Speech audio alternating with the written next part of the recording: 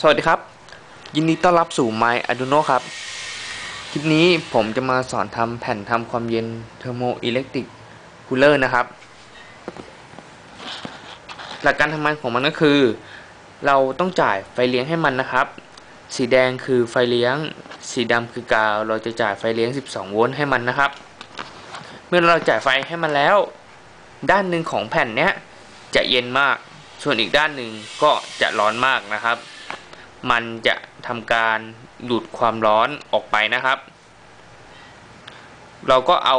ฝั่งที่เย็นเนี้ยหันหน้าเข้าหาอุปกรณ์ที่เราต้องการทำความเย็นส่วนฝั่งที่ร้อนเนี้ยเราก็ติดแผ่นระบายความร้อนนะครับพวกซิงค์อะไรพวกนี้ให้มันระบายความร้อนออกเราก็สามารถเอาแผ่นเนี้ยไประบายความร้อนอุปกรณ์ได้หรือว่าจะเอามาทำตู้เย็นก็ได้นะครับลองนำไปใช้งานดูนะครับขอบคุณครับ